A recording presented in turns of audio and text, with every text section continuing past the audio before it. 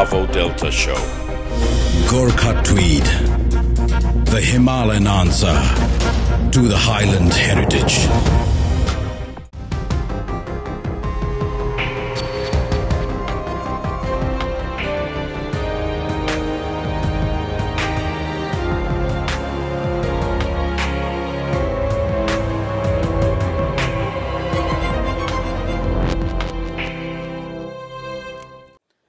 Durga Prasai ji, welcome to the BRAVO Delta Show. नमस्ते अनि धन्यवाद। धेरै समय भएको थियो यहाँलाई स्पेशली मेन स्ट्रिम मिडिया भन्दा पनि सोशल मिडियाका विभिन्न प्लेटफर्महरुमा तपाईले अभिव्यक्त गर्नुभएका विचारहरू, तीता मिठा कुराहरू, तर आजको दिनमा आएर तपाई एउटा अभियानको नायिके हुनुभयो हैन? जुन अभियानको नामै सम्झिन गाह्रो छ। के रे तपाईको अभियानको नाम? राष्ट्र, राष्ट्रियता, धर्म, संस्कृति र नागरिक बचाउ अभियान। बचाउ अभियान हैन त यो? नागरिक बचाउने अभियान। के भएको छ र मुलुकलाई? अनि मुलुकलाई त अब तपाईको राष्ट्रको कुरा गर्ने भने मैले चार कुरा राखेको छ। राष्ट्र, राष्ट्रियता, धर्म र संस्कृति भयो, तर नागरिक बचाउ अभियान। मुलुकलाई के भयो भन्ने कुरामा कसरी जाउँ भने तपाईको 2046 सालपछि 2080 सालसम्म, अब यो त 80 साल आउनै लाग्यो, 1 महिना बाँकी छ। यो पिरियडमा मुलुकले के पायो? गणतन्त्र पायो, मुलुकले धेरै नेताहरू पायो, धेरै राजाहरू मुलुकले पायो, नेता पाएन राजाहरू पायो। गणतन्त्रको कारण आज के भयो भन्दाखेरि तपाईको चाहिँ नि 1 करोड युवाहरू आज विदेशी युवा शक्ति सबै पलायन भयो। 10+2 भन्दा माथि पढाइ हुँदैन यो देशमा। मैले भन्दैछु त नर्सिङको शिक्षाहरू बन्द भए, यहाँ मेडिकल शिक्षाहरू बन्द भए, +2 भन्दा माथि डिग्री हासिल गर्नु पर्यो भने सबै बाहिर जान्छ। हामीले कस्तो खालको गणतन्त्र पायौं भने तपाईले बुझ्नु होला। हिजो तपाई हाम्रो पालामा स्कुल पढ्दाखेरि बाबु तिमी भोलि पढेर के हुन्छौ भन्दाखेरि डाक्टर हुन्छु, इन्जिनियर हुन्छु, पाइलट हुन्छु भनेर भन्थ्यौं तपाई हामी, हैन? तर आज के भन्छ बच्चाहरू भन्दाखेरि म त ए लेभल पास गरेर अमेरिका जाने हो, म त बी लेभल पास गरेर अस्ट्रेलिया जाने हो। यस्तो खालको शिक्षा दिउँ। स्कुलहरू के भयो भन्दाखेरि तपाईको राजनीतिक अखडा भयो। स्कुल कलेजहरूमा अनेरा सोफिउ पढाउने, नेभी सङ्घको पढाउने भयो र ठुल्ठुला नेताहरू के भन्छन् भने अब हरेक कलेजहरू अनेरा सोफिउको, हरेक कलेजहरू काङ्ग्रेसको भन्छन्। पढाइ हुँदैन, राजनीतिक पढाइ हुन्छ। देशको सबैभन्दा दुईटा शक्ति भनेको दुईटा हो, एउटा पैसा, एउटा युवा शक्ति, एउटा शक्ति इनर्जी। दुईटै कुरो यहाँ छैन। अब यसलाई एकैछिन पर्सपेक्टिभमा ल्याउँ। तपाईको यो अभियान राजनीति राजनीतिक होइन। के हो त यो? यसले बिस्तारो राजनीतिक रूप लिएला अर्को कुरा हो, आवश्यकताले जन्माउने हो। तर मैले विगत 10 वर्षदेखि म एउटै चपेटामा परेको मान्छे हो। किनभने म जस्तो मान्छे एउटा उद्योग धन्दा कल कारखाना खोलेर बसेको मान्छे हो नि त। 5000 मान्छेलाई रोजगारी दिएको प्रधानमन्त्री तिमीहरू नै हो, नेता तिमीहरू नै हो, स्वास्थ्य मन्त्री तिमीहरू नै हो, गृहमन्त्री तिमीहरू नै हो, राजनीतिज्ञ नै हो, तिमीहरू नै हो, देश चलाऊ। तर हामी उद्योग धन्दा कल कारखाना गर्ने मान्छेलाई चाहिँ काम गर्न देऊ न। र जनताले के चाहेको थियो? ल राजा जानुभयो, राजालाई चाहिँ गणतन्त्र घोषणा गरेपछि राजालाई दरबारबाट निकालियो र मान्छेले के चाहेको थियो भन्दाखेरि सुखी नेपाली, समृद्ध नेपाल भन्नुहुन्छ उहाँहरूको नारामा, त्यो खोजेको थियो। तर त्यो त भएन।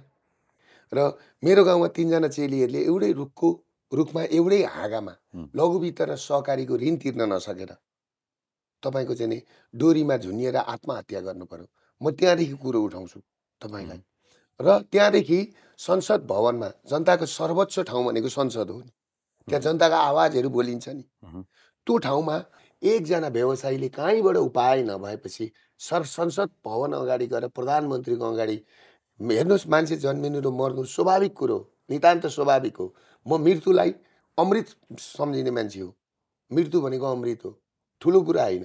तर एउटा प्रेम आचार्य जस्तो मान्छेले, एउटा गर्छु भन्ने मान्छेले शरीरमा पेट्रोल खनाएर आगो लगाउनु भनेको यो प्राकृतिक मृत्यु होइन। र त्यो त क्यान्डल बालेको होइन नि संसद भवन अगाडि, एउटा मान्छेले आफ्नो शरीरमा आगो लगाएको हो नि। क्यान्डल बाल्दाखेरि अलिकति हात पोल्दाखेरि कस्तो होइन? अहिले देशमा देखेका परिदृश्यहरूको तपाईको बुझाइ, सायद मेरो बुझाइ र आम जनजीवनको बुझाइ करिब करिब एउटै छ। राजनीति गर्ने मान्छेको पनि बुझाइ त्यस्तै छ, राजनीति बाहिरबाट राजनीतिलाई हेर्ने मान्छेको पनि बुझाइ त्यस्तै छ, पीडकको पनि बुझाइ त्यस्तै छ, पीडितको पनि बुझाइ त्यस्तै छ। तर तपाईँले जसरी लघु वित्तहरूको कुरा गर्नुहुन्छ, ब्याङ्किङको कुरा गर्नुहुन्छ, ठिक छ, ऋण अपराध होइन, ऋण सहुलियत हो। तर अल्टिमेटली कुनै पनि मानिसले वा कुनै पनि संस्थाले ऋण लिइसकेपछि, चाहे त्यो व्यक्तिगत कसैसँग लिएको ऋण होस् वा ब्याङ्किङ प्रणालीमा लिएको ऋण होस्, तिर्नु त पर्यो नि, तिर्न पर्यो। तर तपाईँले जुन यो अभियान मार्फत यो ब्याङ्किङ र वित्तीय जुन संस्थाहरू छन् उनीहरूबाट लिएको ऋणका बारेमा तपाईँले एउटा एकदम हल्का फुल्का तरिकाले अलि अराजक किसिमले ब्याङ्कका म्यानेजरहरूलाई कालो मसो दल्नुपर्छ, घिसार्न पर्छ, यो अराजक मेथड भएन र? तपाईँको डायग्नोसिस ठिक हो? होइन, मेरो डायग्नोसिस ठिक हो। म तपाईँलाई भन्छु, रोग मैले पत्ता लगाएको छु र त मैले ट्रिटमेन्ट गर्न सुरु गरेँ त। तपाईँलाई मैले भन्दैछु, अब ट्रिटमेन्ट सुरु भयो। ट्रिटमेन्ट गर्दा विभिन्न प्रकारका हुन्छन्, अपरेसन गर्नुपर्ने हुन्छ, भाँचेर जोड्नुपर्ने हुन्छ, हरेक कुराहरू हुन्छ। यो मेडिकल साइन्सले प्रुभ गरेका कुरा हुन्, साइन्सले प्रुभ गरेका कुरा हो। तर तपाईँलाई म एउटा कुरा भन्छु, ब्याङ्क भनेको साथी हो नि, किन ब्याङ्क आज साथी बन्न सकेन? मेरो प्रश्न त्यहाँ हो। र मैले कहाँ तपाईँलाई लान खोजेको भने, सीमित देशको पेरिफेरीमा 50 खर्बको पेरिफेरीमा पैसा छ, त्यसमा 32 खर्ब रुपियाँ पैसा चाहिँ 17 जना व्यापारीले चलाएका छन्। यो कुरा तपाईँले नोट गर्नु। एक्चुअली भन्नुहोस् त, 50 खर्बको बजेट, जम्मा 50 खर्बको टर्नओभर छ सबैमा, सबै ब्याङ्कहरूमा गरेर। त्यो मध्ये तपाईँको चाहिँ नि 32 खर्ब रुपियाँ चाहिँ 17 जना व्यापारीले चलाएका छन्। कुरो बुझ्नुभयो कि? रह्यो 5 देखि 7 खर्ब रुपियाँ चलायमान हुन्छ, त्यो लगानी गर्न मिल्दैन। सीसीडी रेसियो भन्छ नि, 80-20 भन्छ नि, त्यसमा पर्छ। अहिले त 90 बनाएको छ, उनीहरूलाई जे सजिलो छ त्यही गरेको छ। र अरू रहेको तपाईँको चाहिँ नि 10-12 खरब रुपियाँ छ नि, त्यो चाहिँ 18 लाख व्यापारीहरूले चलाएको छ, जस्तो हामी जस्तो व्यापारीहरू पर्छौँ। तपाईँ चाहिँ त्यो 17 जना पर्नु पर्दैन, म पर्दैन, हामी जस्तो पर्दैनौँ। तपाईँको एक्सपोजर कति छ? मेरो एक्सपोजर त्यही 450-500 करोड रुपियाँ पैसा छ। तपाईँले चलाउनु भयो? मैले चलाएको, तर मैले आजसम्म तपाईँको ब्याज तिरेको छु। र म आजसम्म निट एन्ड क्लिन मान्छे हुँ, किनभने अस्ति मलाई यो ठगी गर्यो भनेर भन्दाखेरि मैले सिआइसी निकालेर देखाइदिएसँगै 11 यो अस्तिको दिन 15 गतेको दिन मैले सिआइसी ल्याउँदा कालो सूचीमा छुइनँ। म कालो सूचीमा नभएको मान्छे क्लियर हो। तर आफू चाहिँ क्लियर बस्ने अनि अरूलाई पनि क्लियर हुनको लागि उक्साउनु पर्ने ठाउँमा तपाईँले चाहिँ क्लियर गर्नु पर्दैन भन्ने जस्तो तपाईँले अराजक काम गरिरहनु भएको छ। अर्थतन्त्र बिग्रिएको अर्थतन्त्रमा होइन, अर्थतन्त्र त कहाँबाट बिग्रियो भने नि म तपाईँलाई भन्दैछु, यसरी छुट्याउनु खोजेको। त्यही 55 जना व्यापारी र 10 जना नेताको साँठगाँठमा तपाईँको हेर्नुहोस्, लघुवित्त पनि उनीहरूकै, सहकारी पनि उनीहरूकै। हेर्नुहोस्, यही भित्र हो, यो टिमभित्र ब्याङ्क यिनीहरूकै, फाइनेन्स यिनीहरूकै, इन्सुरेन्स यिनीहरूकै, रिइन्सुरेन्स यिनीहरूकै, गाडी यिनीहरूले ल्याउने, चक्लेट यिनीहरूले ल्याउने, रक्सी यिनीहरूले ल्याउने। यिनीहरूको हातमा जम्मा के छैन भन्दाखेरि डाइरेक्ट रूपमा सेना र पुलिस मात्रै छैन, तर इन्डाइरेक्ट रूपमा यिनीहरूको त्यो पनि भइसक्यो। किनभने त्यहाँ त 10 जना नेता पनि आएर पार्टनर छन् क्या। मेरो भनाइ के हो भन्दाखेरि, यदि तिमी अब कि त सेना र पुलिस पनि जिम्मा लगाऊ यो व्यापारीहरूलाई, सक्यो। होइन भनेदेखि तपाईँको हिजो 7% ब्याजमा लिएको पैसा आज 18% पुर्याउँछ। कोभिडको बेलामा सबैभन्दा बढी नाफा कसले कमायो? ब्याङ्कले कमायो। अरू मान्छे मर्दै थिए, घरबार सबैको लिलाम भयो। मैले त प्रश्न त्यहाँ उठाएको हो नि त। आज लघुवित्त र सहकारीको तपाईँले मलाई अराजक कुरा भन्नुभयो। आज एउटा ब्याङ्क अराजक हो, अराजक होइन, एउटा ब्याङ्कको म्यानेजरले कति सुविधा भनेको छ, एउटा लघुवित्तको म्यानेजरले के पनि भनेको छ भने, तिमी जोगमुनि जाऊ तर वेश्यावृत्ति गर, हाम्रो किस्ता तिर। तिमी मसँग आऊ, तिम्रो छोरी पठाइदेऊ, तिमीले किस्ता तिर्नु पर्दैन। यी मसँग रेकर्डेड कुराहरू छन्, रेकर्डेड कुराहरू छन्। तिमी मर तर पैसा तिर।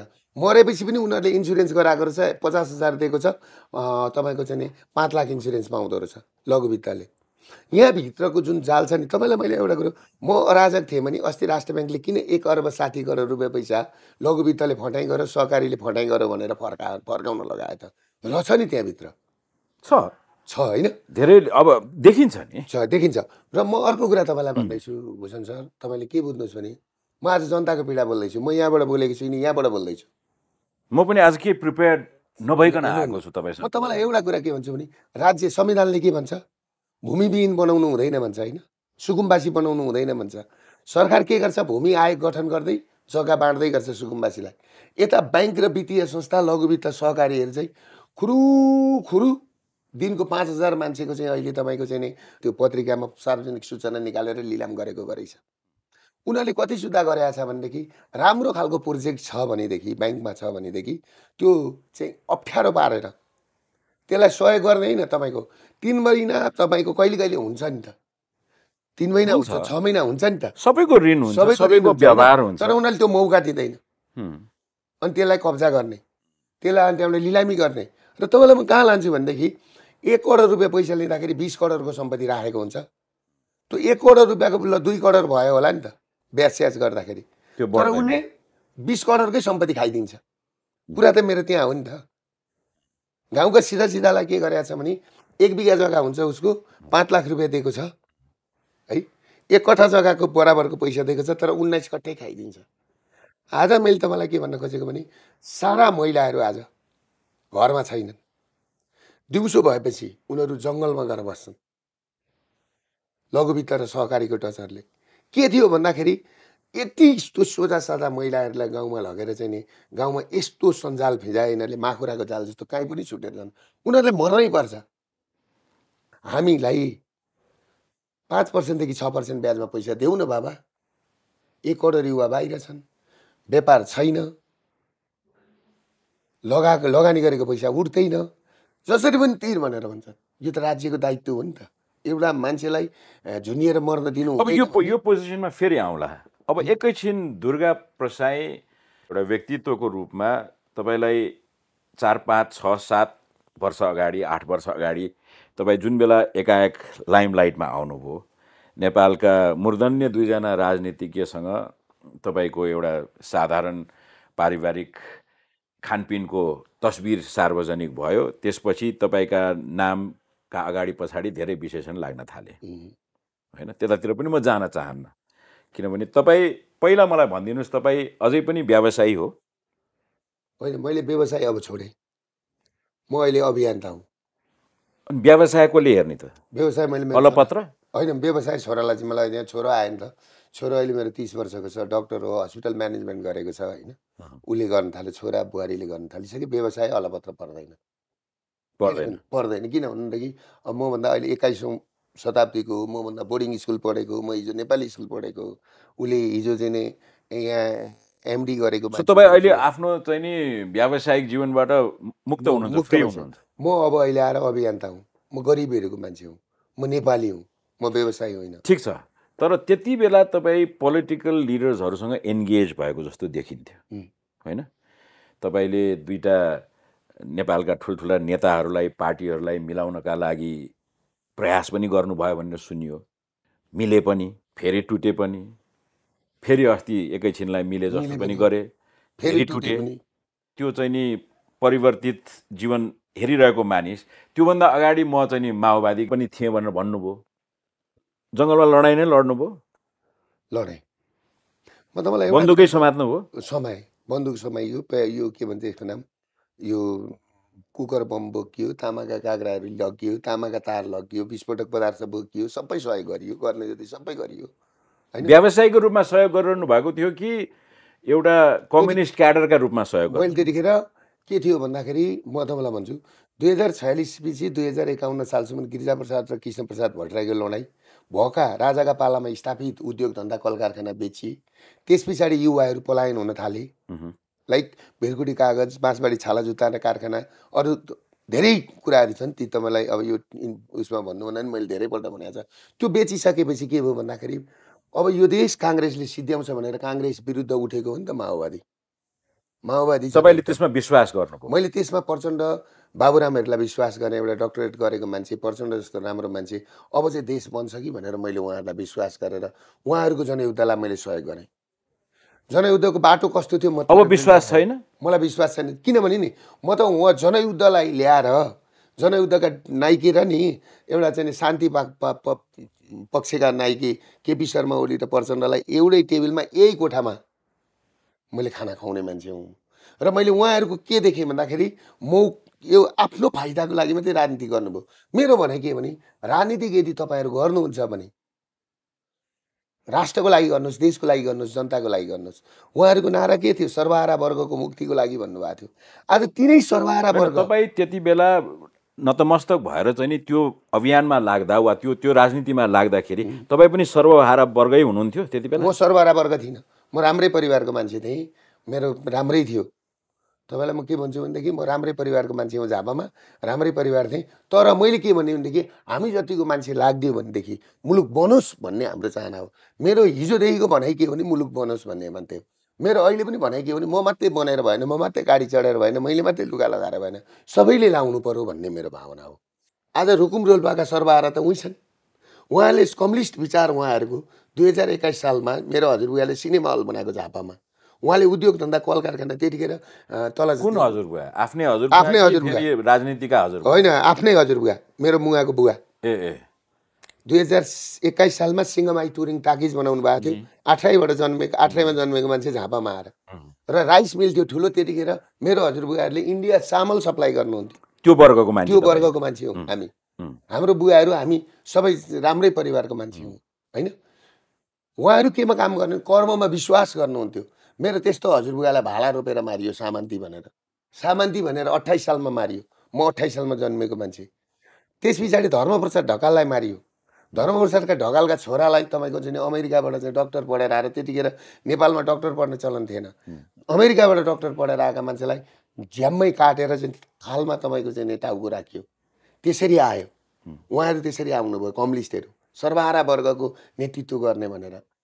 आज उहाँले गरेको कम्युनिस्ट विचार उहाँहरूको थियो भने आज उहाँहरूले नेतृत्व गर्दै गर्दा आज पनि नेतृत्वमा हुनुहुन्छ। किन ती महिलाहरू आज जङ्गलमा बस्न बाध्य छन्?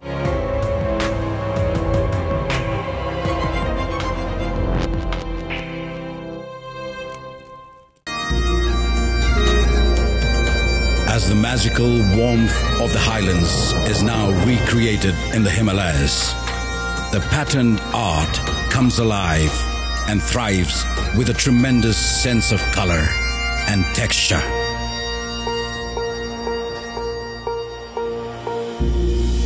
Gorkha tweed, the Himalayan answer to the Highland heritage.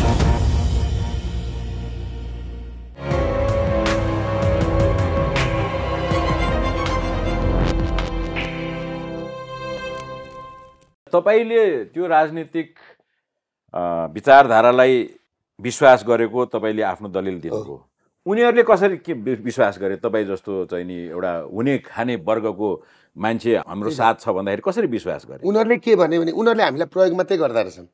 कम्युनिस्टहरूले प्रयोगको रणनीति गर्दो रहेछ, युज एन्ड थ्रो अनि फ्याँक्ने। कुन बेला रियलाइज भयो तपाईँलाई? मलाई यो कहिले आएर रियलाइज भयो भने मैले जुन दिन 3 जना चेलीहरू झुनिएर मरे नि तपाईँको झापामा एउटै रुखमा, त्यस पछाडि मैले उनीहरूलाई एउटा तन्नम केही पनि छैन। अनि मैले अहिले के राखेको छु भने मैले गरिब परिवारलाई 20,000 रुपियाँ र 6 महिनाको चामल खानेकुरा पुर्याइदिन्छु। क्रिया गर्न नसक्ने मान्छेलाई, काजक्रिया गर्न नसक्ने मान्छेलाई मैले त्यो राखेको छु। र कोही गरिब परिवार छ बिहा गर्न सक्दैन भने उसलाई मैले 25,000 राखिदिएको छु। अहिले पनि छुट्याइदिएको छु, दिन्छु। किनभनेदेखि 20,000 रुपियाँ भने एउटा गरिब परिवारको क्रिया उत्रिन्छ, काजक्रिया उत्रिन्छ। तर लघुवित्त र सहकारीको सिकन्जामा परेर ती चेलीहरूले आत्महत्या गरे हजुरबुवा भनेर मैले मेरो हजुरबुवालाई पटक पटक भने मलाई त्यहाँदेखि चित्त बुझेन। अनि तपाईँहरू गरिबको राजनीति, गरिबको लागि के हो? सर्वहारा वर्ग यो चाहिँ फेरि अर्को राजनीतिको हजुरबुवा हैन त? राजनीतिको हजुरबुवालाई मैले पटक पटक सुन्ने तर कुरा नगर्ने। तर उहाँहरूको खाली खेल भनेको प्रधानमन्त्री, खाली खेल यसैमा। अनि वरिपरिको पन्जा त्यस्तो छ, गरिबको कुरा कसैले गर्दैन। त्यो गर्दै गर्दै गर्दै मैले दुबई गएँ। दुबईबाट लासहरू उठाएर लिएर आएँ मैले 21वटा सब। दुबईमा अलपत्र परेका 200 भन्दा बढी मान्छे ल्याएँ। दुबईमा चाहिँ नि अलपत्र परेका जेलमा छन् आज। विदेशमा 5,000 मान्छे जेलमा छन्। त्यो जेलमा मध्ये मैले 41 जना जेलबाट छुटाएर ल्याएँ। म तपाईँलाई के भन्छु भने एकजना अमरबहादुर बम, सायद तपाईँले सुनेको छैन, पश्चिमको मान्छे, उनलाई फाँसीको सजाय थियो। उनको फाँसीको सजाय रोकेर अब ल्याउँदैछु। किनभने 26 लाख रुपियाँ पैसा मैले त्यहाँ उहाँको ब्लड मनी पनि जम्मा गरेँ। 20 वर्षदेखि जेलमा हुनुहुन्छ उहाँको परिवार सिद्धिसक्यो।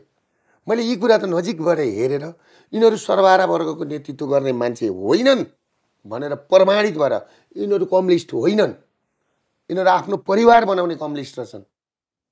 दुइटै 62-63 को परिवर्तन पछि त कम्युनिस्ट मात्रै त छैनन् नि, आफूलाई डेमोक्रेट भन्ने कांग्रेस पनि छ, लामो इतिहास पार्टीहरू त छन् नि अरू। होइन, पार्टी छन्। कांग्रेस पार्टी भनेको कस्तो भने जमिनदारहरूको पार्टी हो, आफ्नो नाम हराउँछ भनेर बनाइएको पार्टी हो, यो भारदारहरूको पार्टी हो। यो पार्टीबाट तपाईँले आश नगर्नुहोस्। नेपालमा अब पार्टीबाट आश नगर्नुहोस्, मान्छे सबै अगाइसके, कुनै पनि पार्टीबाट काम हुँदैन। र तपाईँलाई म एउटा कुरो कहाँ लाँदैछु भन्दाखेरि आज तपाईँको चाहिँ यिनीहरू, तपाईँले एउटा कुरो भन्नु न, मैले एमालेको केन्द्रीय कमिटीको बैठकमा सचिवालयमा मैले के भने जुन घोषणापत्र भन्दै थियो। अब तपाईँ पूर्व एमाले हो नि त? म पूर्व एमाले छैन, एमालेसँग कुनै सम्बन्ध छैन। म कम्युनिस्ट हुँ, तर साँच्चीकै कम्युनिस्ट हुँ, सर्वहारा वर्गको आवाज उठाउने कम्युनिस्ट हुँ। म उहाँहरू जस्तो ढोङ्गी कम्युनिस्ट होइन। मैले भने पनि मेरो हजुरबुवालाई, हजुरबुवा यो घोषणापत्रमा त यत्रो तपाईँहरू सचिवालय टिम थियो, त्यहाँ एउटा रुखमा 3 जना चेलीहरू झुन्निएर मरे, अब मर्न दिनु हुँदैन भनेर यो घोषणापत्रमा किन आएन? हाम्रो घोषणापत्र त त्यस्तो भए हुनुपर्छ त। अब विदेश जान रोक्नुपर्छ, यही देशमा उद्योग धन्दा खोल्नुपर्छ भनेर खोइ आयो। ब्याङ्कको ब्याजहरू महँगो भएको छ, सीमित सामन्तको हातमा पैसा गएको छ, त्यसलाई कसरी कन्ट्रोल गर्ने? कि तपाईँहरूले सेना र पुलिस पनि भित्री रूपमा उहाँहरूलाई बुझाउनु भएको छ? नेपाल त बस्न लायकको देश भएन। तपाईँलाई म भन्नु न, उहाँहरूले 3 करोड पपुलेसन भन्नुहुन्छ, छैन नि। 1 करोड पपुलेसन बाहिर छ, 2 करोड पपुलेसन छैन त्यहाँ। 2 करोडमा तपाईँको 60-70 लाख पपुलेसन उहाँहरूको झोला बोकेर हिँड्ने छ, सबै पार्टीको 60-70 लाख। अरू भनेको बुढाबुढी र केटाकेटी छन्, अलिअलि भएका मान्छे प्रेसर र सुगरले हानेर लडाइसक्यो, ब्याङ्कको टेन्सन छ, कोही घरमा कोही मान्छे खुसी छैन। तपाईँ भन्नुहोस् त, काठमाडौँको गल्लीमा सागको मुठो बेच्ने मान्छेदेखि लिएर तपाईँको दरबारमा बस्ने मान्छे कोही पनि खुसी छैन। उहाँहरूको केही झुन्डदेखि बाहेक के उहाँहरूकै लागि मात्रै राजनीति आएको हो त? के उहाँहरूको परिवारको लागि मात्रै कम्युनिस्ट व्यवस्था हो त? मैले भन्न खोजेको त्यो साइली दिदीलाई चाहिँ कम्युनिस्ट व्यवस्था आउनु पर्दैन। फाटेका लुगा, फाटेको साडी, फाटेको चोली, खुस्केका दाँत। अब तपाईँ आफूलाई चाहिँ नि सच्चा कम्युनिस्ट, एकदम भुइँ मान्छेहरूको चाहिँ आवाज बुलन्द गर्ने मान्छे भनेर आफूलाई प्रोपोगेट गरिरहनु भएको छ। तर तपाईँले सुरु गरेको अभियानको मञ्चमा तपाईँलाई नेपाल र नेपालीले राजनीतिक रूपमा बिसाइसकेको संस्थाको प्रतीक पूर्व राजालाई तपाईँ त्यही मञ्चमा बोलाउनुहुन्छ। होइन, मैले त्यो त्यस्तो, मैले त्यो सिम्बोलिक रूपमा के भएको भन्दाखेरि मैले त्यतिखेर म एमालेमै थिएँ। मैले हजुरबुवालाई पनि भनेकै हो है, हामी वैदिक सनातन हिन्दू राज्यमा जाउँ, किनभने हाम्रोमा धर्म मासियो। कुनै पनि कन्ट्रीको आफ्नो एउटा चिज पहिचान हुँदैन भने जस्तो अहिले तपाईँले यो for the record हजुरबुवालाई KP Oli भनेर सम्बोधन गरौँ आज। केपी ओली हजुरबुवा होइन, केपी ओलीज्यूलाई एउटा पहिचान हुन्छ नि, हाम्रो नेपालीहरूको ढाका टोपी पहिचान हो, महिलाहरूको सिन्दुर, बिहा गरेको महिलाको सिन्दुर पहिचान हो नि त। नेपालको पहिचान भनेको सागरमाथा हो नि, सागरमाथै छैन भने नेपाल रहँदैन नि, त्यो पहिचान हो नि त। हाम्रो खोइ धर्म, मैले भने उहाँहरूलाई, संसारमा मुस्लिम कन्ट्री छन्, इस्लाम कन्ट्री छन्, क्रिस्चियन कन्ट्री छन्, बौद्धिस्ट कन्ट्री छन् है, सबै कन्ट्री छन्, खोइ त हाम्रो हिन्दूहरूको कन्ट्री, यहुदीको कन्ट्रीहरू छ, खोइ हाम्रो कन्ट्री। हामी के भइरहेछौँ? एउटा कुरो होइन, मेरो जवाफ दिनु भएन नि। कम्युनिस्ट भएर तपाईँलाई चाहिँ नि तपाईँको पानसमा बत्ती बाल्न म भन्दैछु त, म त्यहाँ मैले यही कुरा भने त। त्यस पछाडि कम्युनिस्ट भएन, त्यसले गर्दाखेरि यो जहिले यो राजालाई खेदियो मात्रै, राजालाई खेदेर के राम्रो काम भयो त? एउटा राजालाई मात्रै हटाइयो दरबारबाट, राम्रो काम त भएन नि। कि त तपाईँहरूले राम्रो काम गर्नु पर्थ्यो नि, आवाज उठ्दैन थियो, आज राजा चाहियो भन्नुहुन्थ्यो। हो, राजालाई हटाएर राम्रो काम गरेको थियो भने पनि हुन्थ्यो, त्यो पनि गर्न सकेनन्। त्यसले गर्दाखेरि मैले के भने भनेदेखि हजुरबुवा वैदिक सनातन हिन्दू राज्यमा जाउँ, हामी सङ्घीयता खारेज गरौँ। यसले किनभने धेरै ऋण बोकायो राज्यलाई, ऋण बोकेर आज ऋण लिएर तलब खाने स्थितिमा पुग्दैछ। र मैले सुनेको अनि राजनीतिक पार्टीहरूमा तपाईँले भनेका कुराहरूको रियलाइजेसनै छैन। छैन, उनीहरूलाई सुन्छन् मात्रै, बोल्दैनन्।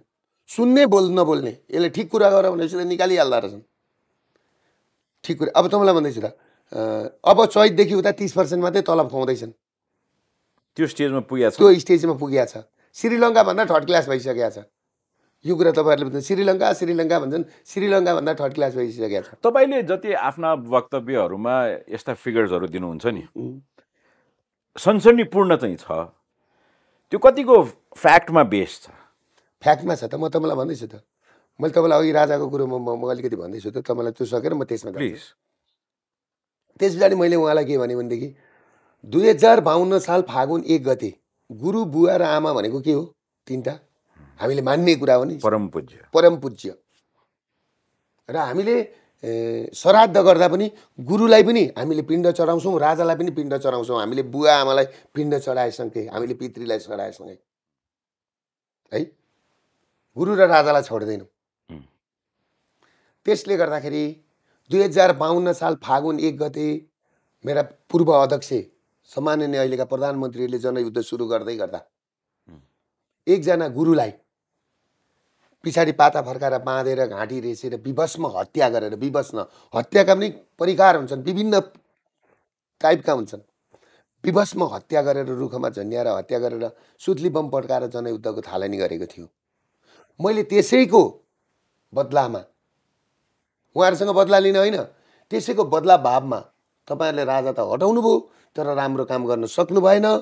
त्यस कारणले गर्दाखेरि अब देशमा प्रेम झनुन मान्छेहरू जल्न थाले, आगो लाग्न थाले, मान्छे झुन्डिएर मर्न थाले, विष खान थाले। त्यसले गर्दाखेरि त्यसको बदलामा शान्तिको लागि मैले तामाको दिउमा होइन वैदिक सनातन हिन्दूहरूका जेसुकै पनि त के भन्छ हिन्दू सम्राट के भन्छ, सम्राट भन्छ नि, राजालाई लगेर मैले पानसमा बत्ती बालेको र परेवा सेतो परेवा उडाएको शान्तिको लागि। मैले बम पड्काउनलाई सुरु गरेको थिएन, उहाँहरूको राज्य खोज्नलाई मैले सुरु गरेको होइन। तर म उहाँहरूलाई अहिले पनि भन्छु एउटा कुरा तपाईँलाई भन्दै गर्दा, म त्यो अहिलेको डिटेल्समा म आउँला।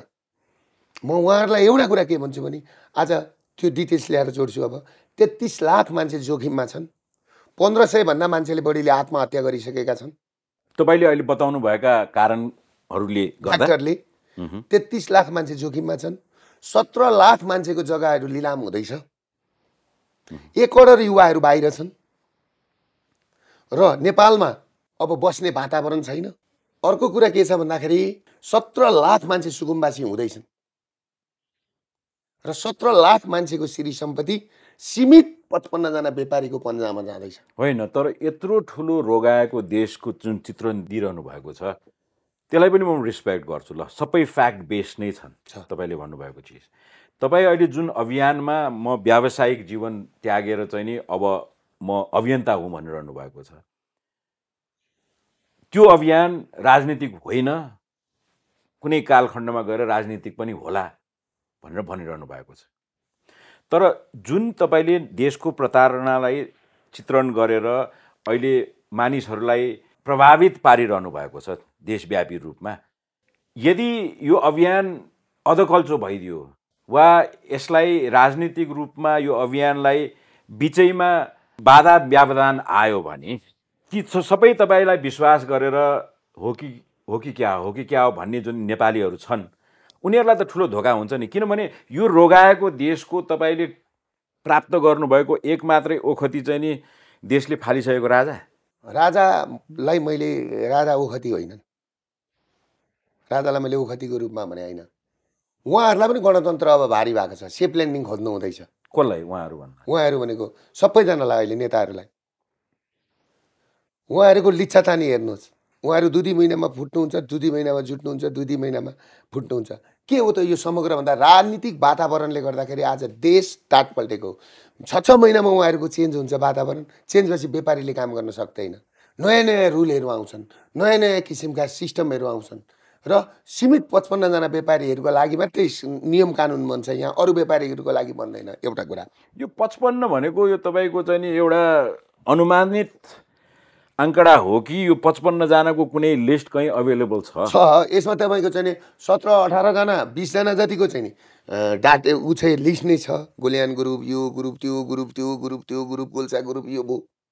हेर्नुहोस् व्यापारी अहिले कस्तो मारमा परेका छन् हेर्नुहोस् त। उद्योग वाणिज्य महासङ्घ यो ठुला व्यापारीहरूको लिस्टमा ब्याङ्कबाट लिएको ऋण आफ्नो ठाउँमा भयो, अमाउन्टको भारी पनि आफ्नो ठाउँमा भयो। यी 55 जना 55 के हो? 55 किन उनीहरूले लिएको धनराशिका कारण होइन, धनराशिको होइन। आँखा लागेको होइन मैले त्यो होइन। उनीहरूले ब्याङ्किङ कसुर गर्न थाले त्यसैले आँखा लागेको कि सबैभन्दा बढी ब्याङ्किङ कसुर उहाँहरूले गरेको छ, धितो नराखिकन पैसा लिएको छ। संसारमा कर्पोरेट सेक्टरबाट ब्याङ्क खोल्ने त एउटै देश न छ। यहाँ सुन्नु न, संसारमा अरू देश त छैन। त्यति यहाँ सुन्नु, त्यो मैले बुझेँ। हामीले चाहिँ तपाईँको 100 रुपियाँ लिँदाखेरि 1000 को धितो राख्नुपर्छ कि त धितो सिस्टम हटाउ नि त। उहाँहरूले चाहिँ जति पाउने पनि भएन नि त। अनि जनताहरूको पैसा सबैभन्दा बढी उहाँहरूले घुमाउनु भएको छ। र अर्को सबैभन्दा खतरा कुरा के हो भन्दाखेरि नि, सबै कुरा तपाईँले पनि त भन्नुहुन्थ्यो नि, मलाई कुनै कोलाटरल चाहिँदैन, म उभियो भने त्यसै मलाई ब्याङ्कले पैसा दिन्छन् त तपाईँले पनि। मेरो विश्वासमा, मेरो उसमा भनेको काम गर्ने भनेको अर्कै कुरा हो। तर त्यो हो मेरो, म पनि भन्दैछु त्यो ठाउँमा जाऊ नि त, कि त जान्छौ भने सबैजनालाई त्यो गर। तर उहाँहरू आफूलाई मात्रै लागु हुने, अरूलाई लागु नहुने भन्ने कुरा भएन नि। उहाँहरू चाहिँ आफू कति धितो राखे, एकछिनलाई म समझको लागि, एकजना कुनै समूह छ बाहिरबाट आएको, उहाँहरूलाई 10,000 करोडसम्म पैसा ऋण लिनुभएको छ। त 10,000 करोड रुपियाँ ऋण लिनलाई र जसले 10,000 करोड रुपियाँ ऋण लिएको छ नि, त्यसको सम्पत्ति 10,000 करोडभन्दा बढीको सम्पत्ति चाहिँ तपाईँको दुबईमा छ। अब के हुन्छ? म त त्यहाँ डराएको हो नि त। र फर्स्ट लेयरको सबै व्यापारीहरू यहाँ बस्दैछन्, सेकेन्ड लेयरका व्यापारीहरू सिङ्गापुर र दुबई सिफ्ट हुँदैछन्। तपाईँ दुबईको खुब नाम लिनुहुन्छ होइन? केही भन्नु बाँकी छ कि म एउटा? मेरो बाँकी छ, प्लिज। तपाईँले अघि मलाई सोध्नु भने यो आन्दोलन बिचैमा तुइयो भने भन्न खोज्नु भने बिचल्ली हुन्छ नि। बिचल्ली। अब तपाईँलाई म भन्दैछु, यो आन्दोलन भनेको म गीताको गाइडलाइन्समा हिँडेको मान्छे हुँ। गीता मेरो मार्गदर्शन हो। हरेक प्रश्नको उत्तर गीतामा छ। यो कुरा तपाईँले बुझ्नुहोस्। र तपाईँलाई म एउटा कुरा के भन्छु भने, गीताको अध्याय 2 मा के भनेको छ भने, जतिखेर पृथ्वीमा पाप बढ्छ त्यतिखेर चाहिँ नि वर्णशङ्करहरूले देश चलाउँछन्, पापीहरूले देश चलाउँछन्। र त्यो वर्णशङ्करहरूले देश चलाएपछि त्यहाँ बस्न लायकको हुँदैन, कोही मान्छे पनि बस्दैनन्। तपाईँले के बुझ्नुहोस् भने, आज त्यो 1 करोड युवाहरूलाई नि यहाँ जोसुकै प्रधानमन्त्री, जोसुकै राष्ट्रपति भए पनि, जुनसुकै वर्णशङ्कर भए पनि नि, तिनीहरूलाई त के फरक परेन। त्यसले गर्दाखेरि त्यही गीतामा के भनेको छ भने, जब पापी र अपराधी भ्रष्टाचारीहरू बढ्छन्, कुनै न कुनै रूपमा मेरो जन्म हुन्छ भनेर भनेको छ गीतामा। त्यो अलौकिक रूप आफ्नो भएको देखिरहनु भएको छ? होइन, मैले त्यसरी देखेको छैन। किनभने अब कोही निस्किँदैछ, कुनै न कुनै रूपमा कोही आउँछ अब देश कन्ट्रोल गर्नलाई। गर्नुपर्छ। आज हरेक जनताले के सोच्न थाले भने, हामीलाई वास्तवमा एउटा मियो त चाहिने रहेछ नि। यो इभन सबै नेताहरूले पनि सोच्न थालिसकेको कुरा हो। यो प्रचण्डज्यूले पनि सोच्न थालिसक्नु भयो। भन्नुभयो त उहाँले, बरु योभन्दा त ठिक राजै ठिक भन्नुभयो नि। एकपल्ट कस्तो शान थियो, कस्तो मान थियो भन्नुभयो नि त। त्यो त चिप्ले नि त, मनमा त रहेछ नि त कुरा त। प्रचण्डज्यूले भन्नुभएको थियो नि एकपल्ट विद्यादेवी भण्डारीको उसमा। अहिलेसम्म उहाँहरूले राष्ट्रपति पाउनुभएको छैन नि, कतिलो दलकै राष्ट्रपति लगेर राख्नु भएको छ। त्योभन्दा मेरो भनाइ के भने, उहाँहरूले स्वच्छ मान्छे, निष्पक्ष मान्छे खोजेको भने 3 करोड जनताका साझा राजा हुन्, उहाँलाई लगेर राख्दा के बिग्रिन्छ? मेरो प्रश्न त्यहाँ हो। साझा राजा हुन् नि, पृथ्वीनारायण शाहका त सन्तान हुन् नि, अरूका त होइन नि। त्यहाँ लगेर राख्दा के हुन्छ? मियो पनि हुन्छ, धर्म पनि जोगिन्छ, नेपालीहरूको आस्था पनि हुन्छ, भरोसा पनि हुन्छ।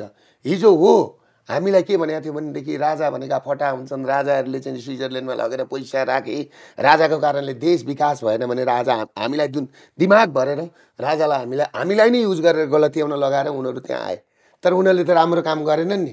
आज ठ्याक्कै राजालाई जुन कुरा चाहिँ नि जनताहरूको लागि दिमागमा भरेको थियो नि, आज जनताको दिमागमा नि कसैले भर्नु परेन, राजा नै ठिक रहेछन् है यो देशमा भनेर सबैजना पुगिसके। इभन तपाईँलाई मैले गफ गरेको होइन, मेरा हजुरबुवा केपी शर्मा ओलीज्यू पनि पुगिसक्नु भएको छ। उहाँहरूले भन्न मात्रै नसकेको। किनभने नि यहाँ इन्डियाले इसारा गर्दाखेरि उहाँहरू जानुहुन्छ र पशुपतिमा जलरी चढाउनुहुन्छ भनेपछि जलरी चढाउनु पर्ने रहेछ, पशुपतिया देउता त रहेछन् भन्ने कुरो त थाहा छ। तपाईँको अभियान राजनीतिक र आर्थिक रूपमा नेपालले भोगिरहेको जुन जर्जर अवस्था छ र नेपाल जुन भू राजनीतिक अवस्थितिमा रहेको छ, त्यसमा उत्तरका छिमेकीको पनि चासो त्यत्तिकै छ, दक्षिणको छिमेकीको पनि चासो त्यत्तिकै छ, संसारका अन्य राष्ट्र अन्य शक्तिहरूको चासो पनि बढै छ। हामी देखिरहेका छौँ, हामी ठोकिरहेका छौँ। अब तपाईँ आफूलाई एउटा सामाजिक अभियन्ताका रूपमा प्रस्तुत गर्ने प्रयास गरिरहनु भएको छ। राजनीतिक लौरो छैन तपाईँका। देशले भोगिरहेको राजनीतिक परिपाटी राजनीतिक दलहरू र जनताले अनुमोदित गरेको राजनीतिक परिवर्तनलाई चाहिँ नि एकाएक लत्याउन सक्ने स्थितिमा छ र नेपाल? होइन, म तपाईँले भन्नु नि मसँग राजनीतिक लौरो छैन, मसँग देदी अन्य के लौरोको त कुरा सुनिन्छ, मसँग छ। तर म तपाईँलाई एउटा कुरा के भन्छु भन्दाखेरि मसँग आज सर्वहारा वर्गका मान्छेहरू छन्, जो उत्पीडनमा परेका मान्छेहरूका आँसु मसँग छन्, जो जलेर मरेका परिवारका आँसुहरू मसँग छन्, जो अप्ठ्यारोमा परेका जनताहरू मसँग। ठिक छ, त्यो त्यसमा त मसँग नमन गर्छु। म तपाईँलाई भन्दैछु, तर त्यसमा पनि त ट्रान्सपेरेन्ट तपाईँको चाहिँ स्रोत त चाहियो नि त त्यसलाई सहयोग गर्नका लागि। म भन्छु त, मसँग गीता छ, मसँग सत्य छ। सत्य जहिले अल्पमतमा हुन्छ। यो भगवान कृष्णले अर्जुनलाई भनेको कुरा हो। सत्य जहिले अल्पमतमा हुन्छ, सत्य भिडमा हुँदैन। अहिले यिनीहरू भिडमा छन्, झुटो कुरा भिडमा हुन्छ, तर अन्तिममा विजय भनेको सत्यकै हुन्छ। र तपाईँलाई म एउटा कुरा के भन्छु भन्दाखेरि मेरा जम्मा कुरा भनेका संहिता खारेज हुनु पर्यो। संहिता भारै भयो हामीलाई। संहिताको कारणले हेर्नुहोस्, हिजो राजाहरूले छोड्दाखेरि, देश छोड्दाखेरि 23 अर्ब रुपियाँ ऋण थियो। 23 अर्ब रुपियाँमा के थियो भन्दाखेरि नि झन्डै 50 वटा उद्योग धन्दा कल कारखाना थियो यो देशमा। आज प्रजातन्त्र आइसकेपछि ती 50 वटा उद्योग धन्दा कल कारखाना बेची। आजभन्दा 32 वर्ष 40 वर्ष अगाडि हाम्रो देशमा दक्षिण एसियाकै नमुना टायर भन्थ्यो, गोरखकाली टायर। तपाईँलाई याद होला जनकपुर चुरोट, जनकपुर चुरोट, भ्रिकुटी कागज होइन, सबै होइन। झापाको 7000, झापामा 7000 बिघा चिया बगान थियो, सबै बेचेर खाए होइन, खाए नि। त्यसले गर्दाखेरि आज संहिता भइसकेपछि, राजालाई फ्यालिसकेपछि, राजाले त बनाएको रहेछ नि त्यति त 23 अर्ब रुपियाँ ऋण 50 वटा उद्योग बनाएको रहेछ, सबैलाई रोजगारी दिएको थियो। र राजाहरूले के गरेका थिए त्यतिखेर भन्दाखेरि मान्छेहरू विदेश जान्छन् भनेर नि जनकपुर चुरोट कारखाना जनकपुर एरियाको लागि बनाएको थियो। रघुपति जुट मिल नि विराटनगरको लागि बनाएको थियो। त्यतिखेर जनसङ्ख्या कम थियो, त्यही हिसाबले उनीहरूले रोजगारी सिर्जना गरेका थिए। यिनीहरूले त भएका उद्योग धन्दा कल कारखाना बेचेर आज सबै बाहिर जाने बनाए र आज 23 अर्ब ऋणलाई आज 23 खर्ब ऋण बनाए। अब हाम्रो नेपालले टिक्न सक्दैन, टिक्दैन। तपाईँलाई एउटा कुरा आज थाहा छ, हामीलाई पोखरा इन्टरनेसनल एयरपोर्ट चाहिँदैन थियो। एउटै एयरपोर्ट यहाँ राम्रो खालको अर्को एउटा रनवे थपेको भए हुन्थ्यो मिलाएर।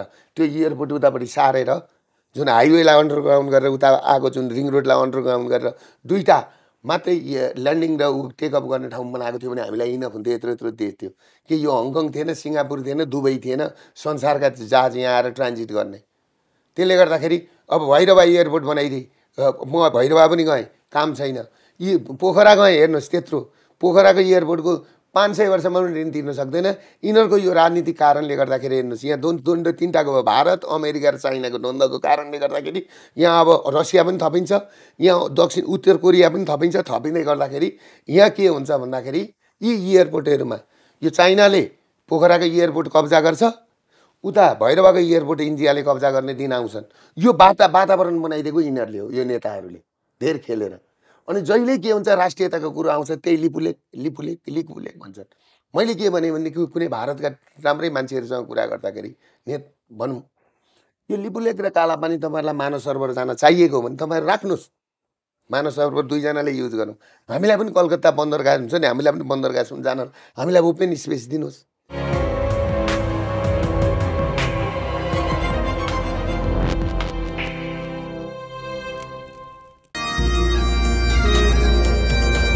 As the magical warmth of the highlands is now recreated in the Himalayas, the patterned art comes alive and thrives with a tremendous sense of color and texture.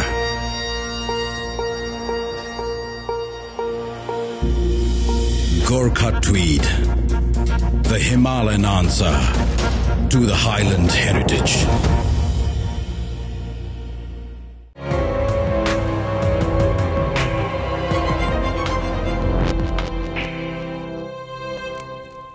तपाईँ सामाजिक अभियन्ता हुनुहुन्छ, तपाईँले बताउनुभएका कुराहरूमा अधिकांश सत्य कुराहरू छन्, कुनै क्रस चेक गर्न बाँकी छ, कुनै फ्याक्ट्सहरू।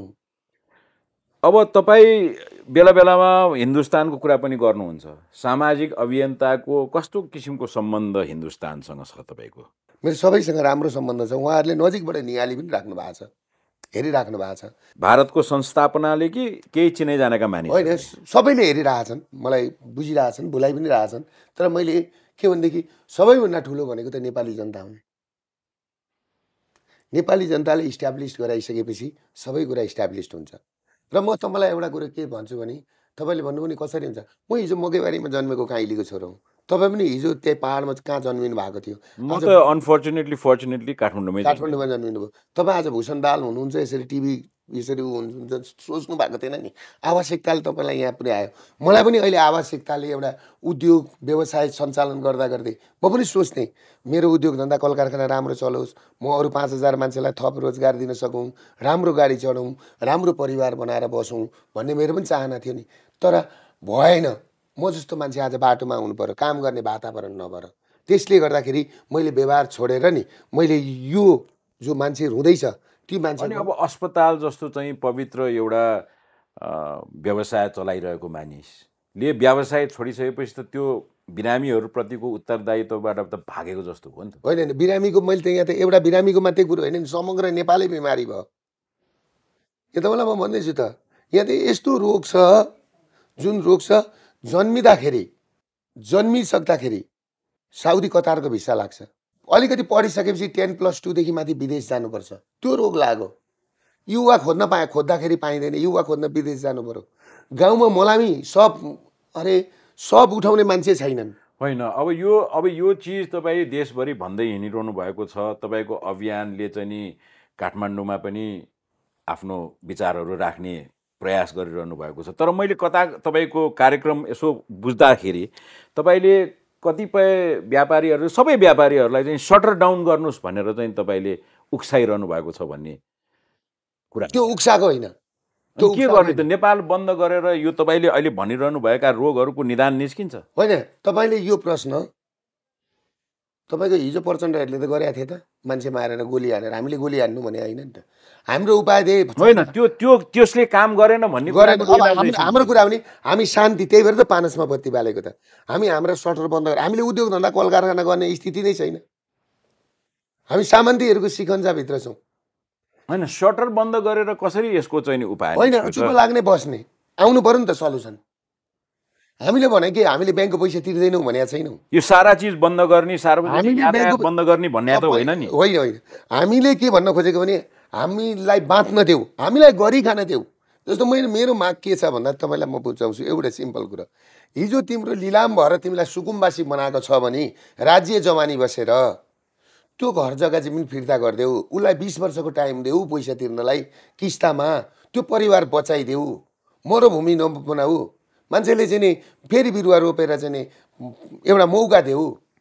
सुकुम्बासी भएका भएपछि तपाईँलाई भन्नु 17 लाख परिवार सुकुम्बासी हुँदैछ। अब तपाईँ सरकार जग्गा बाँड्दै जाने भूमि आयोग गठन गरेर यतातिरबाट अर्को बाटोबाट लघुवित्त र सहकारी चाहिँ सबै लिलाम गर्दै जाने भने नि यो मुसो र बिरालोको खेल जस्तो अब कति वर्षमा सकिन्छ त? यो राष्ट्रले भोगिरहेको दीर्घ रोगको ओखती के त? यसको ओखती सबैभन्दा बेस्ट ओखती के हो भन्दाखेरि उहाँहरूले सहजसँगले यी मागहरू पुरा गर्नु पर्यो। यसको ओखती के छ तपाईँलाई थाहा छ? अब अर्को इन्ट्रेस्टिङ कुरा छ यहाँ। राज्यले हामीसँग कर लिन्छ होइन, हामी ब्याज बुझाउँछौँ, कर बुझाउँछौँ होइन। राज्य आफू 11% ब्याजमा पैसा राख्छ राष्ट्र ब्याङ्कमा लगेर, राष्ट्र ब्याङ्क थ्रु विकास गर्ने पैसा। राज्यको कर मात्रै छ नि, तपाईँको राज्यका संस्थानका खाता छ, तपाईँ कर्मचारी सञ्चय कोष, नागरिक लगानी कोष। सो बेसिकली जो राज्य र जनता बीचको जुन आर्थिक सम्बन्ध हुनुपर्ने छ त्यो सुमधुर छैन, पारदर्शी छैन होइन। जनता पीडा किसिमको चाहिँ नि अर्थनीति भयो होइन। यसको मेन जडो यो हो। अब यसलाई करेक्ट गर्नका लागि अहिले भइरहेको राजनीतिक प्रणाली, अहिलेको राजनीतिक पार्टीहरूसँग कसरी इन्टरभ्युन गर्ने त? उहाँहरूले कहिले बुझ्ने? होइन, उहाँहरूले त बुझ्नु हुँदैन, सिधिसक्यो त। उहाँहरूले आफ्नो परिवार बनाउनु भयो।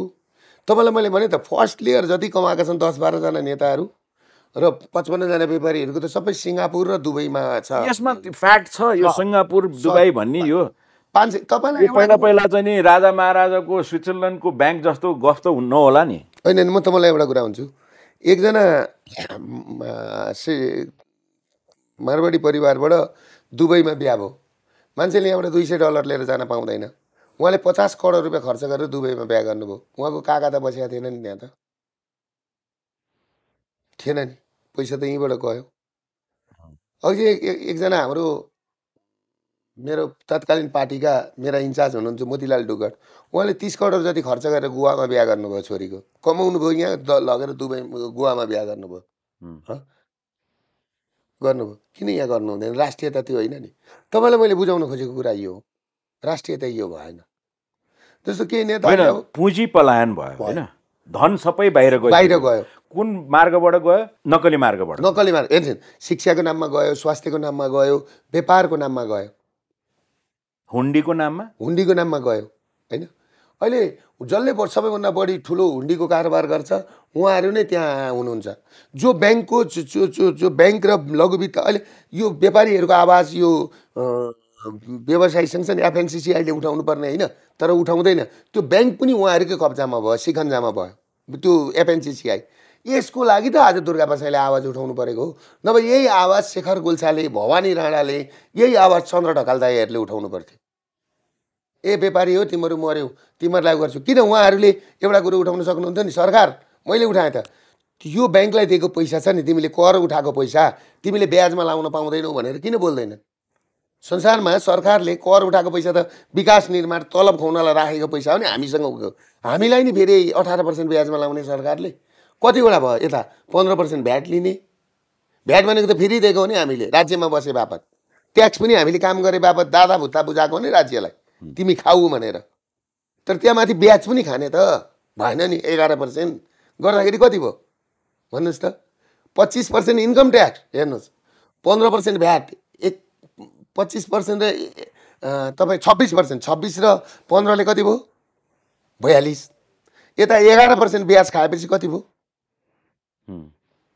अनि मान्छे टाट पल्टिन्छ कि पल्टिँदैन हाम्रो भनाइ त्यो हो नि तपाईलाई एउटा कुरो थाहा छ राज्यको कोषमा भएको पैसा जम्मै सम्पूर्ण कोषमा भएको पैसा आज ब्याज बिना ब्याजमा चल्ती खातामा सबै ब्याङ्कमा राख्दियो फाइनेन्समा राख्दियो भने तपाईको हामीले 4% ब्याजमा पैसा पाउँछौँ यहाँ देऊ न निश्चयकर्ता छन् जस्तो तपाईहरुको पैसा होला निश्चयकर्ताको उहाँहरुलाई देऊ न 6% ब्याज काम नगर्ने मान्छेलाई 1 करोड राख्दा 6 लाख रुपैयाँ सालको ब्याज आउँछ उनीहरुलाई 8 लाख रुपैयाँ ब्याज आउँछ ब्याज खाएर बस्नेले खाऊ हामीले तिम्रो पैसा डुबाउँछौ भने हैन तर हामीलाई पनि बाँच्न देऊ न पो भनेको त सहज रूपले हामीलाई काम गर्न देऊ भनेर भनेको सो आर्थिक अपचलन नै अहिले तपाईले बताइरहनु भएको नेपालको रोगको मूल कारक त्यही नै हो हैन त्यही हो आर्थिक अपचलन ढुकुटी राज्यको ढुकुटी पनि चोरियो अरु आर्थिक प्रणालीबाट पनि पैसा हरायो कति सुधार गरेको छ भन्दाखेरि कुनै कम्पनीहरुले अब यहाँ नाम नलिनु भनेको छ मलाई कसले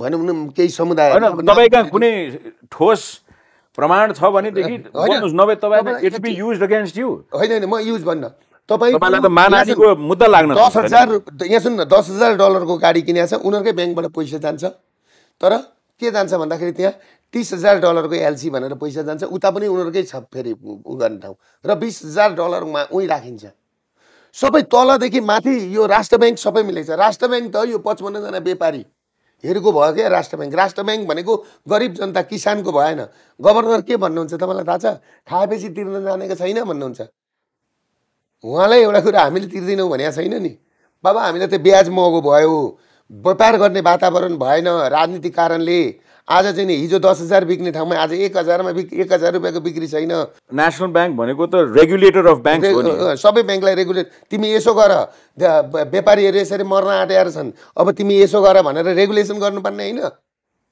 राष्ट्र ब्याङ्कको गभर्नर के भन्नुहुन्छ जसरी पनि तिर भनेपछि ब्याङ्कका म्यानेजरहरु के भन्न थाले भन्दाखेरि तिम्रो छोरी लगेर जोगमुनीमा बेच तर पैसा देऊ भन्न थाले यो के हो मसँग रेकर्ड छ महिलाहरु रोको रेकर्ड छ तिमी जुनियर मर तर हाम्रो पैसा तिर यो के हो राज्य छैन यहाँ कि म गलत हुँ भने भूषण सर तपाईले दुर्गा प्रसाई यो आवाज नउठा हैन म अनि क्युरियस मात्रै भएको तपाईको आवाज दिनहु सुनिन्छ तपाई एउटै चीज दोहोर्याइरहनु भएको छ आज पनि तपाईले दोहोर्याउने नै प्रयास गर्नुभयो ठीक छ बुझ्न जरुरी छ हामीले तर अब यो तपाईले दोहोर्याइरहेका चाहिँ विषयवस्तु कति फ्याक्टमा आधारित छन् यसको चाहिँ नि उपचार के हो म तपाईँलाई यसको निर्क्युल कहाँ गएर हुन्छ?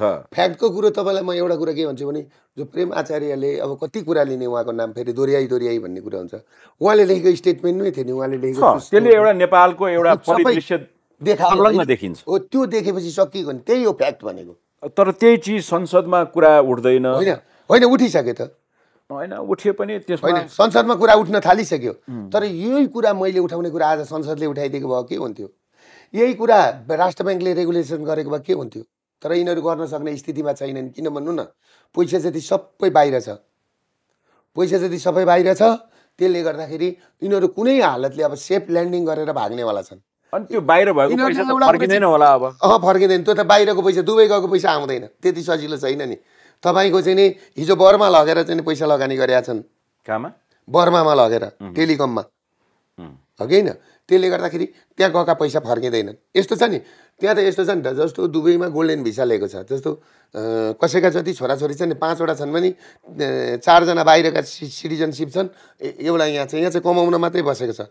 फर्स्ट लेयर जति पनि व्यापारी यहाँ बस्छन्, सेकेन्ड लेयर बाहिर भिजाको त लिस्टै निस्किँदो रहेछ नि, निस्किन थालिसक्यो। त्यसले गर्दाखेरि तपाईँ के आशमा नजानुहोस् भने अब हामीले देशलाई हेर्नुहोस्, 2046 सालमा हामीले प्रजातन्त्र भित्रायौँ।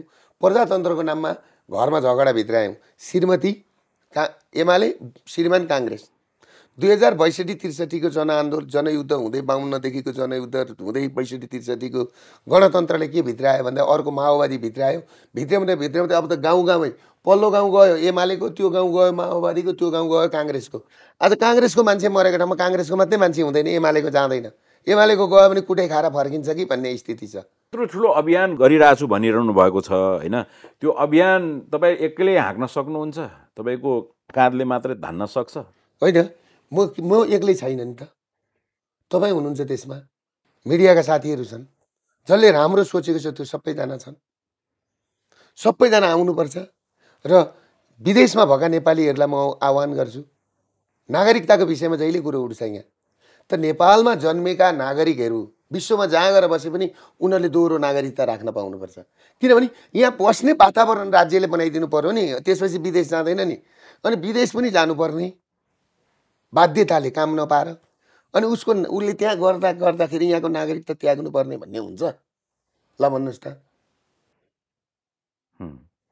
कुरा बुझ्नु भएन? अब यो बिना राजनीति कसरी टुङ्गोमा पुग्छ त? यो होइन, सबै कुरा टुङ्गोमा पुग्न राजनीति नै चाहिन्छ भने होइन नि।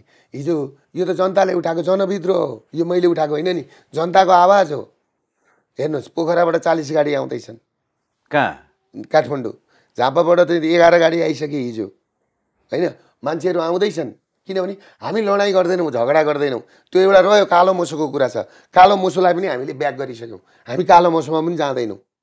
हाम्रो कुरा के छ भन्दाखेरि, हो हिजो हामीले भन्यौँ, त्यो भावआवेगमा रिसको झोकमा हामीले भन्यौँ, के भन्यौँ भन्दाखेरि, कसैको छोरीलाई जोगमुनि जाऊ अनि तिमी बेस्यावृत्ति गरेर पैसा कमाऊ भनेर भन्छ भने लगाऊ कालो मोसो। रिस आवेग त हुनु भएन, अब हुँदैन। देश सपार्ने सपना देखिसक्यो। अब हामी के छौँ, शान्तिपूर्ण आन्दोलनमा जान्छौँ, एकदम शान्ति।